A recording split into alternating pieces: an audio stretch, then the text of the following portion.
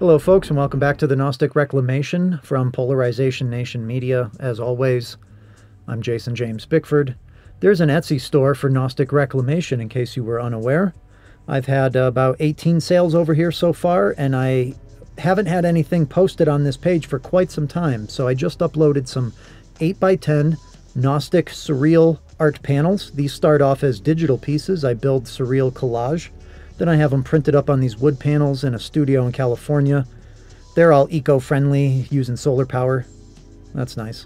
Anyway, we got Sophia in the Exile, Wonderment, and Sophia of September, my favorite new piece. This piece, Wonderment, was available on 5x7 prints before. Constructed the same way. You can lean those on a shelf with the wood tab there and prop them up, and there's also hanging hardware and notches in the back for you to just hang it up flat on the wall. And it's kind of pushed up above the wall because of the notch that's cut out, so it kind of looks like it's floating there. It looks nice. Anyway, I do both. I lean them on shelves. I also hang them up on the wall.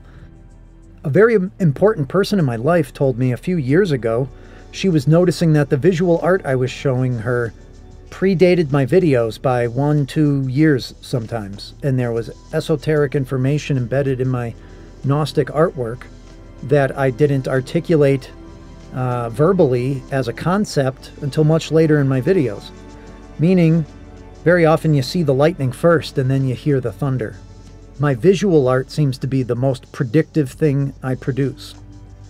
I'm not going to explicitly say what that means as far as each one of these pieces of artwork. In fact, it might be with these newer pieces of art, I can't completely articulately explain what the co-creative faculty that creates this artwork with me is actually saying. So I'm a messenger, but I'm also a vehicle for my co-creative faculty. I died in 2008 and came back with a light passenger that shows me things, and we work together. That's the Holy Spirit. So I'm going to do the best I can to articulate the visual information I'm getting, as well as the concepts that I speak of in my decoding videos. I'm going to do my best to keep regular art prints up on the Etsy page. The more you buy, the more I'll post. Please don't be shy. If you're looking for a particular image you've seen, or if there's something I had up on the store that sold out, let me know. You can click on my previous sales on that Etsy page to see the type of material I've sold in the past.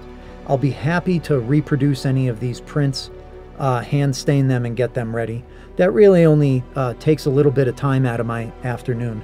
The artwork is about 80 to 90% finished on the iPad, so when I get these prints back from the print shop, I've got 1-2 hours of work to do on them a piece until I get them into shape to finish them off, and then I sign them. So each print is a unique, one-of-a-kind piece of work.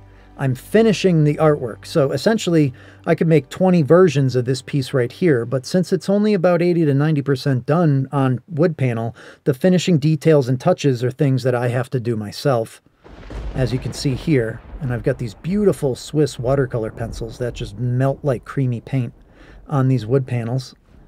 So yeah, buy my art and support the cause. Thanks, guys. Links in the comments.